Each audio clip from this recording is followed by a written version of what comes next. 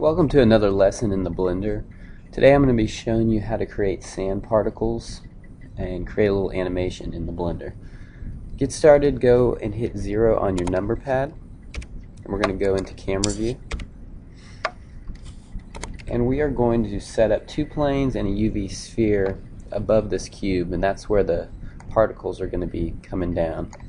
So with the cube selected, do Shift S and you do cursor to selection to put our cursor on our cube. And we're going to add in a plane. So go to Add, Mesh, Plane,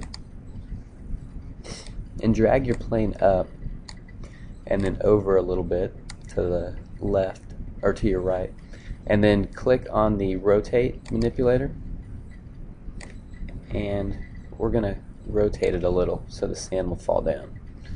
And we're going to repeat that, so we're going to go to Add, Mesh, Plane, click on the triangle, and then use the arrows to drag it up. And we want this second plane to be above the first one. Click on the Rotate manipulator, and then rotate it.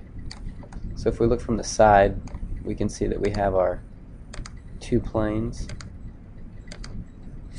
Okay, so now we need to add in our particle emitter. So we're going to go to Add, Mesh, and we're going to select UV Sphere.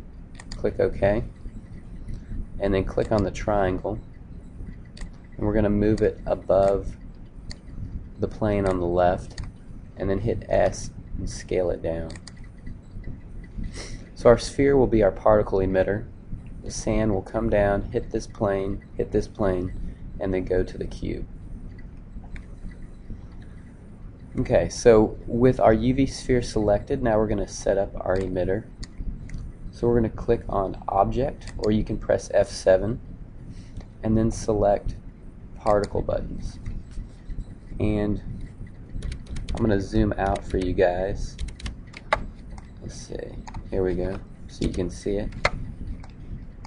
So where it says Particle System, we're going to click Add New, and it's going to be an emitter. The amount of particles is going to be 20,000. STAs, that stands for the starting frame. We're going to leave it at 1. Our ending frame will be at 150, so we'll have 150 frames. 30 frames in a second, that's 5 seconds. Life specifies the lifespan of the particles. So we're going to set them to be 75 frames, so they'll live for 75 frames and then fade out.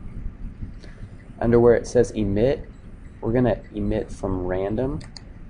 You can have it emit from a face or from a vertex, which is an edge, but we're going to click on random. Under initial velocity, we're going to change normal and random to 0.03. Under global effects, that's the flow of the particle. We're going to set it to negative 0.5.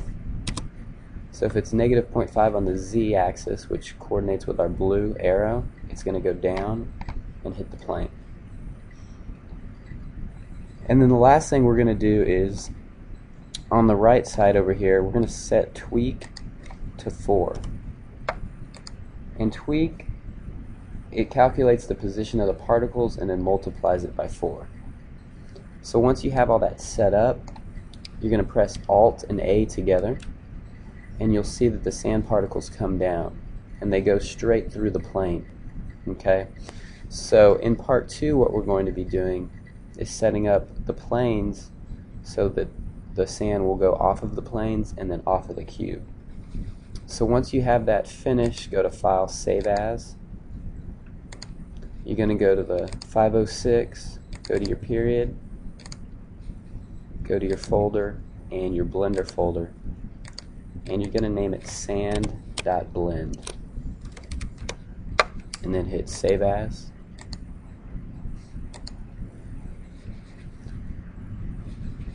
Once you have that finished, go ahead and go to part 2.